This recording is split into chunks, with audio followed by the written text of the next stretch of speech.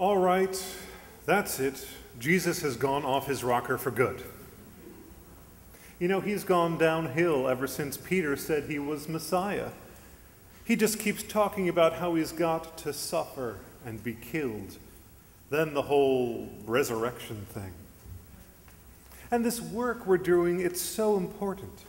He's been teaching and healing and casting out demons. He's reached almost every demographic. And he's gathered a great team of disciples and motivated and managed us well. But now, he's firmly set on the path of destruction. It's inevitable. He probably will get killed. He's going down, and he's going to take the whole thing down with him. We can't let it fall apart. We've gotten too far, done too much. What are we going to do? We can only keep it going for so long with him like this.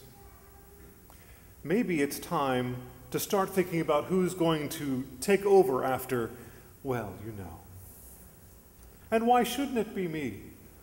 I'll give you that maybe you have known him longer, but I've healed 3 more lepers than you, and you're only up on me for 1 demoniac.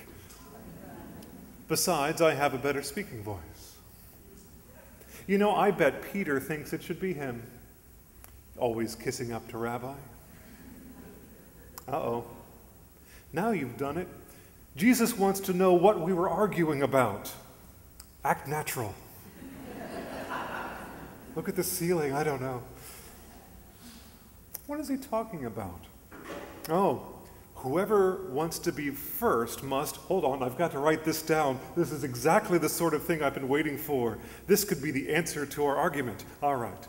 Whoever wants to be first must be last of all and servant of all? Last of all and servant of all? Well, that doesn't make any sense. If that's the way it is, I don't want to be first. No, thank you very much. I don't want to follow down your self-destructive path, Jesus. If that's how to get to the top, I'll gladly step aside. I don't want that. But wait, does that mean that I'll be last and therefore be first in the first place? Or the last place? I'm so confused. Confused and afraid. I'm confused because all the things you say don't seem to make sense anymore. The first must be last, the greatest must be the servants, the Messiah must be killed. And I'm afraid because I don't understand and I should. And I'm afraid because I don't really want all of this to fall apart. And I don't want to die. And if I'm honest, I'm most afraid about you dying, Jesus. I mean, you're the most powerful, strongest, wisest, most amazing man I've ever met. I've never really believed in anything or anyone before, not until I met you. And now you talk about being killed? You, who can cure the sick, blind, and deaf, feed thousands from nothing, and walk on water? How can you die? How will I be able to believe in anything anymore if you fail? It just doesn't make any sense. And now what's this?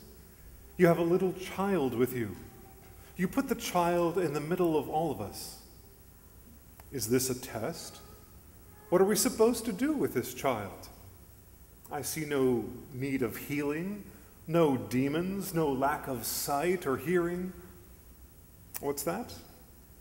Whoever welcomes one such child in my name welcomes me, and whoever welcomes me welcomes not me, but the one who sent me. Well, okay. Welcome, little child.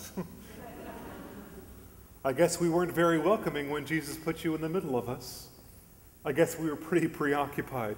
You see, we were trying to figure out which one of us was the greatest. And then Jesus said this thing about the first being last, and, well, actually, no one would argue that you were first, would they? Who would vote for you to be the next one in charge around here? A child has always been the symbol of the future, sure, but also a symbol of powerlessness. Little by little, you learn to talk and walk, and tie your shoes. Little by little, you become stronger. But that takes a lot of time, and you need lots of help, don't you? Jesus is offering a whole flipped upside down sort of world, isn't he? Authority isn't about personal ranking. It's not about how many people I can have working for me. It's about how many people I can serve. We all loved seeing the things Jesus could do, the things he had us do, the things he said and taught. But this isn't about toppling the corrupt authorities around us. He's going after a much bigger target: human authority, human pride, and even human wisdom. Because by our standards of wisdom, this doesn't make a lot of sense. But the wisdom that comes from heaven is first of all pure, and then peace-loving, considerate, submissive, full of mercy and good fruit, impartial and sincere. Things that will never get us to be a great success or give us position or give us power and authority by worldly standards.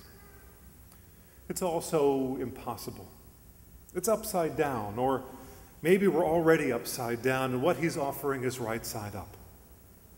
I don't know, but I know that it's life-giving. Funny, we thought he was being self-destructive, and maybe he is, but it's his sacrifice that's giving life to us all. And it will be our sacrifices that will make us first, but that doesn't even matter anymore. It's through our sacrifices, every little thing that makes us servants of all, that the world will be able to participate in that wisdom and that reconciliation. It won't fall apart. We followers of the way of Jesus will keep it going, not because we went after authority, not after the authority that the world taught us to, or lived by human wisdom, but because we followed Jesus in that foolish wisdom from above, that sacrificial, life-giving spirit. That still might not make any sense to me, but despite the fear, despite the not understanding, I will give myself over to completely. Use me here, where I am. I'm not going to pray anymore that you'll change your plans. Despite my fear, I place my life in your hands. The future can wait. Tomorrow might be too late. So Jesus, use me here.